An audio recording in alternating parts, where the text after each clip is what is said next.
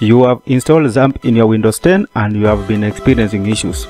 These issues are stalling your workflow, making it difficult to complete your task. So, how do you fix these issues? Is there an alternative to XAMPP? In this video, I'll show you how to install and run a local server in Windows 10 and avoid all issues associated with XAMPP. The process works even for Mac and Linux operating system.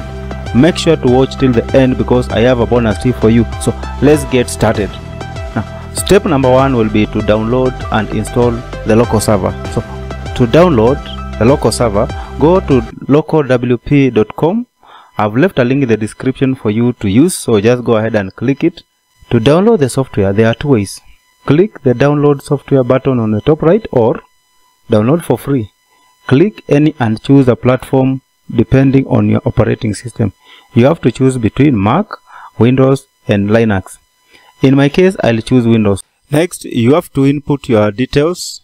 That is your name, last name, work email, phone number, and then click Get Now after you are done. Now, we wait until the download is finished. The next step will be to install the local server into your computer. To install the local server, go to the download location and run the software as an administrator. Choose the installation settings. I'll go with the default settings. Choose where to install the server and wait for it to finish installing. Your local server is installed on your computer. Now click Finish. To finish the installations, you have to agree to the terms of service. Read through and check the box if you agree. Click Agree and complete the next prompts to finish the setup. With your server installed, you need to create an account. An account will help you to install WordPress so that you can be able to build your website. You can create an account with Google, or if you have a GitHub account, you can connect to it. You can also get an email link or just input the required data. After that, click Create. Next, you need to check your email to verify and finish setting up your account with the link in the email. This should be done within 24 hours. Here is my email. You receive a similar email. So go ahead and click Verify email address.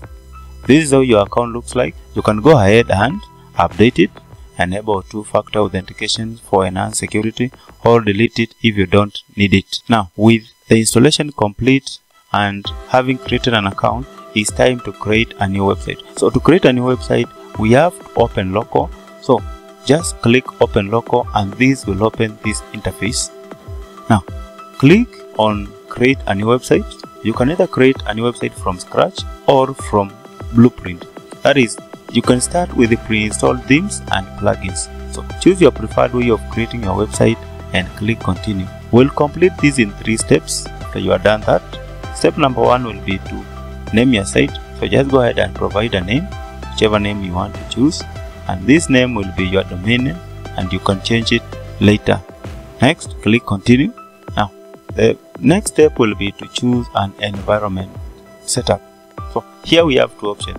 You can go with the preferred, whereby you have the indicated PHP and MySQL version and web server, or you can customize, that is, choose your own environment. So you can select your PHP versions, choose your preferred web server between Jinx and Apache, or choose your preferred MySQL version. I'll stick to preferred and click Continue. The last step in creating a website is to set up WordPress. Go ahead and set your username, your password and email. Create your website. Here we have the advanced option. If you want to create a multi-site, go ahead and click there, select create a multi-site. If you don't want, then just ignore it, and in my case I don't need to do that, so I'm just going to ignore it and click Continue. Now we have to wait for a few minutes as the local host sets up your server, database and installs WordPress. Congratulations, you have created a website. Now it's time to visit our website and see how it looks like. So to visit our website, click Open Site and it will direct you to our website. You can also open the site by clicking on the 3 dots at the top, then click Open Site. From here, type your site.local/wp-admin. A login page appears and here you should type your login details and login. Another way to access this login page is by going back to your software and click WP admin, then provide the login details and then click login. Also, you can access the same login page by clicking the three dots at the top, then click access dashboard, and it will take you to this page. The last step is to build your website, and your website right now looks very unprofessional. So let's make it look a little bit better by doing a few things. We are going to install a theme. So let's go to our dashboard here and install our theme. So go to appearances and click on themes. You can see the already installed themes here. We have the 2022, the 2020 and 2021, and the 2022 is the active one. We can click add new and then search for Cadence. We are going to install the Cadence theme, and as it installs, you need to know that Cadence is a free lightweight theme that gives you control of your page layout.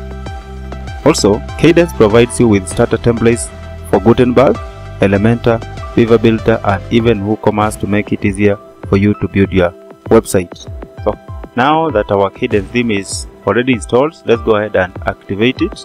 Let's take a look at the website to see how it looks like now. So I just go to the page and refresh the page. See the web. You can see that the page looks a little bit better right now, with the header here, the sample page, and one hello world post already there. Now we need to make it more beautiful. To do this, we need to upload content. We can get started by using the Cadence starter templates. So just go to appearances and search for Cadence starter kits, or just go to this page after you have installed the theme. You'll find install Cadence starter templates at the top. Just click on install and the installation will start. Now here you can choose templates depending on the page builder. If you want to choose the Gutenberg, you can choose Gutenberg. If you want to choose Elementor, you can choose Elementor. In my case, I want to choose the Elementor templates, so I'll just go ahead and choose the same and scroll down, look for a template I can use to create my website. Let me choose this one. Now right on the left side, you can customize a few things.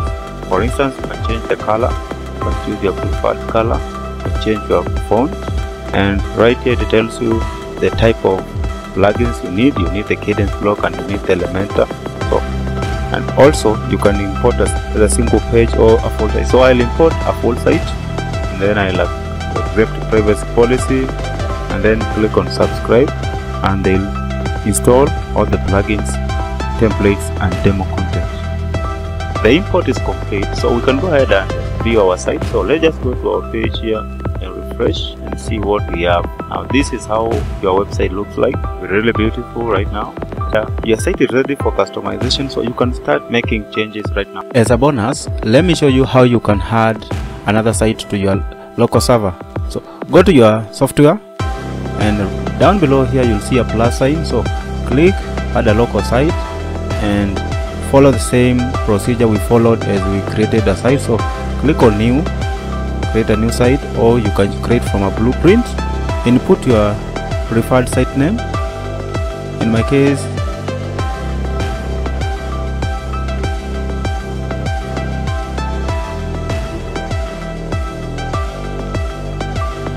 choose your environment, your WordPress username,